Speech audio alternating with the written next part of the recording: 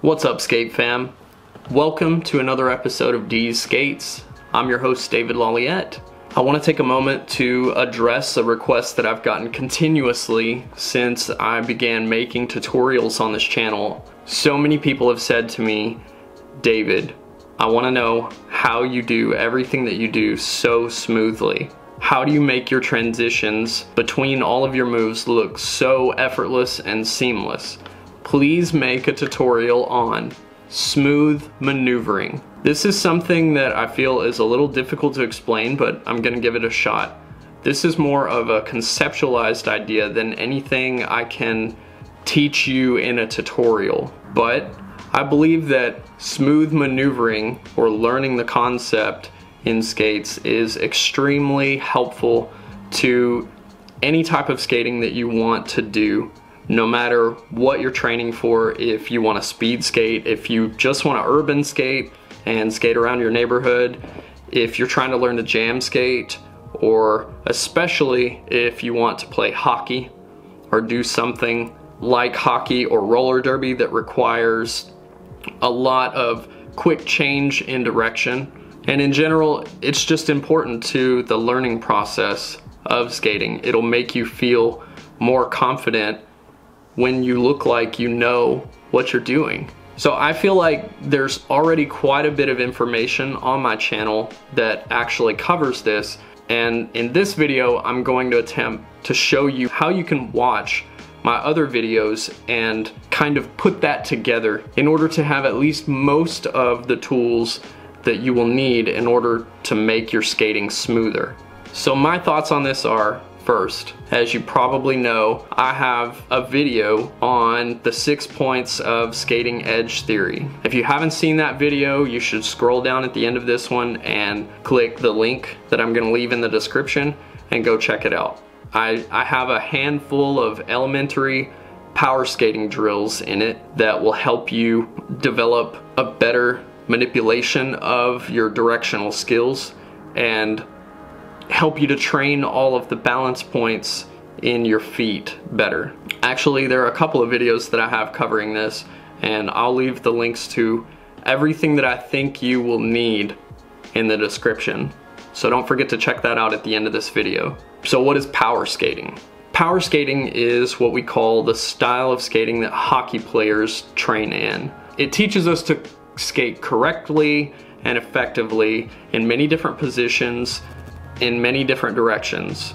So if you notice when hockey players are chasing each other and trying to steal the puck from one another, they're always switching their feet up really quickly and chasing each other in every which direction all over the place.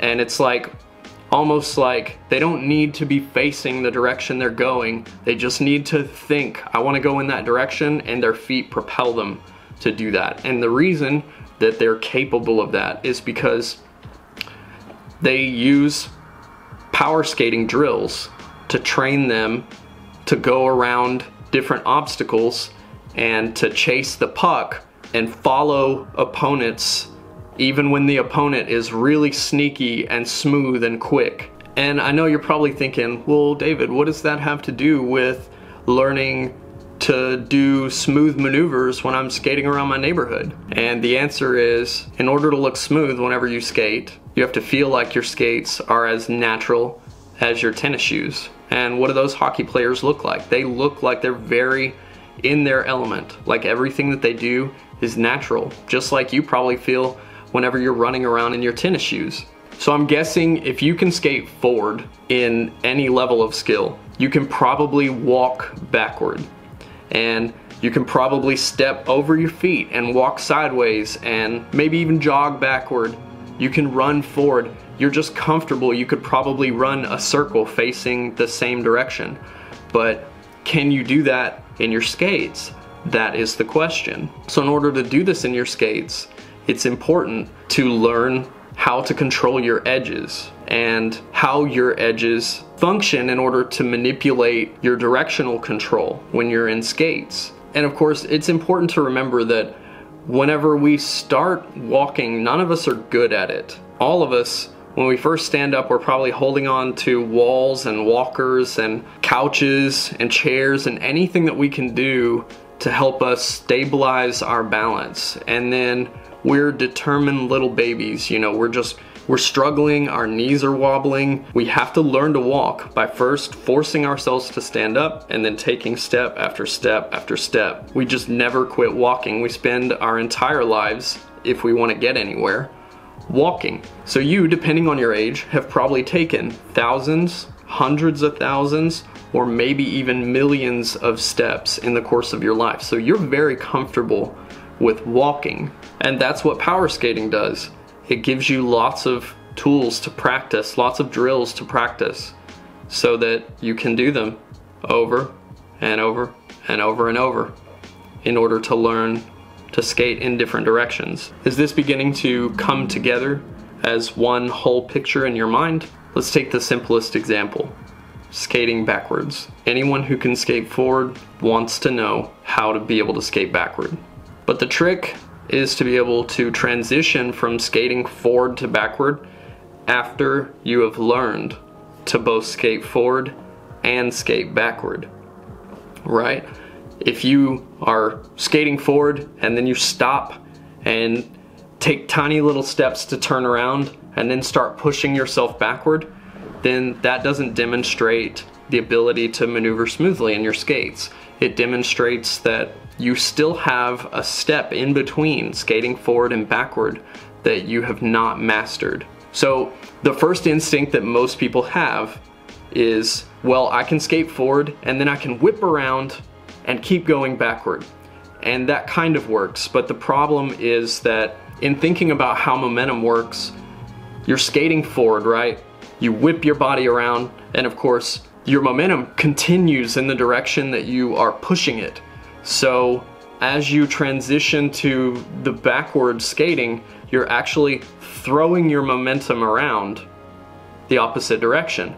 And then you have to start pushing in order to skate backwards. So you're going forward smoothly, you whip around, and there's a pause, and you lose some of that momentum. And then you have to push more to get going backward. So the remedy for this is to add a third step in the middle, and that is the ability to skate sideways. If you learn to skate sideways, then you're skating forward, you step into the sideways position, and then you step into the backward position. And so at all times, you're opening up a pathway for your momentum to continue traveling in the same direction without ever having to throw it in another direction and use it and waste that energy. And that means that you will have a smooth transition from forward to backward. And it looks like you never even skipped a beat. You just naturally were skating forward and all of a sudden you were backward. That's just the simplest example of the idea of smooth maneuvering in skating. There are a ton of other examples that I could give, but in short, in order to do that one, you have to learn to skate forward, learn to skate sideways, and then learn to skate backward. And when you have all three of those things, you do them over and over and over and over and over and over until you have them down, until they're comfortable, until they're natural and they feel smooth. And you start by doing them slow and making sure that everything that you do is correct and that you're doing things on one side that you're doing on the other side. You don't want to be pushing with one foot and never pushing with the other, forward or backward. And you want to be able to skate sideways in both directions and to be able to step easily into position just how you need to be so that you don't lose any momentum. And once you've mastered all three of those concepts separately, then you can put each step together. And again, you start over and you do it slowly and you pay attention to whether you're doing it correctly, and then you do it over and over and over and over until you've mastered it, until it looks smooth. Is it starting to come together now? I'll give you another example. This is the move, I don't know the name of this move, but I love to do this drill. I call it the besa. And the reason I call it the besa is because I learned it from watching Besa, the skating coach of the Boston Bruins, throw it around in clinics and teach it to professional hockey players. And I noticed that a lot of even the pro hockey players that he teaches this move to, these guys struggle with this move, because even in, you know, training power skating a lot, many of them still have plenty of deficiencies in their ability to change direction and skate on each individual edge of their skate. This move is a more advanced transition, right? You start out, but it's the same basic concept as transitioning from forward to backward. You start out skating forward, and then really, when you transition, you're skating sideways and you go around a cone, and then you transition to backward, right? Well, with Besa's version of this, he is skating forward and then seemingly whips around onto one foot skating backward, and he draws kind of a C around that cone and then transitions back to skating forward and then flips around the other way and draws a C with the other foot skating backward.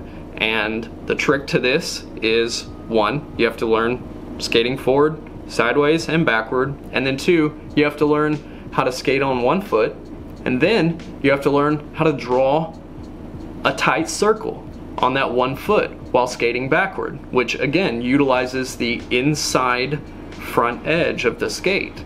So you have to master your balance on that point of the skate, and you should do drills that challenge you to balance on that edge. There was a point in time where I couldn't do this drill. I saw Besa do it and I was amazed by it, and I tried to do it and I was awful at it.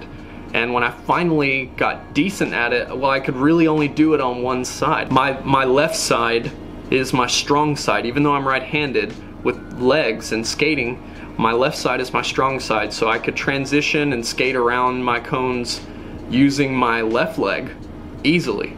But when I got to the right leg, I would swing way out around the cones, and so I just had to make myself skate backward and try to draw a circle with my right foot. And I did that over and over and over until I made it feel more natural. And now I don't struggle with it nearly as much, and it looks smoother whenever I do it. It makes me feel like I know more of what I'm doing whenever I execute this drill.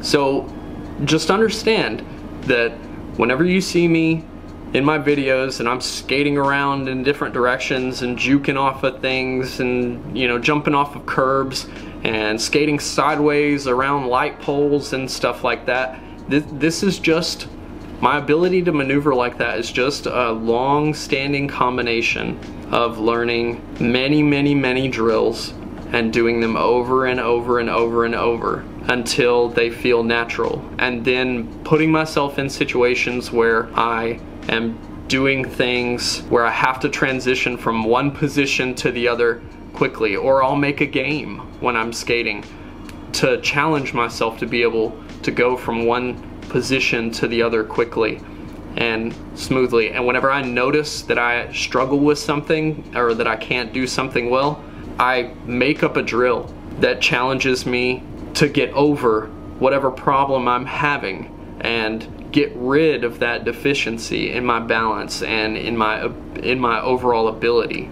This is unfortunately not something that I can just give you with one tutorial. You will need to watch tons of tutorials, and I would even recommend checking out other channels that you enjoy that have to do with skating by other YouTubers that teach how to skate. And you don't even have to watch videos of only inline skating if you enjoy inline skating. People who do quad skating and ice skating have things to offer you, even if you don't go and use their medium. Even if you choose to only stick with your preferred medium, you can still learn from other skaters of other styles just by watching how they skate and what they do and listening to the drills that they set up for their niche of skating, and placing yourself in a position where you have to learn different ways of maneuvering. And then again, do these drills over and over and over. I can't say that enough. Over. do them over and over. It's so important. And make sure, again, that you do them very slowly. Build up your comfort with them. Then you can do them quickly. Then you can make them yours. You can have better control over everything that you're doing. That is the most basic explanation that I can give you of how to learn the concept of smooth maneuvering in your skates. I hope that this video helped put that into perspective a little better for you.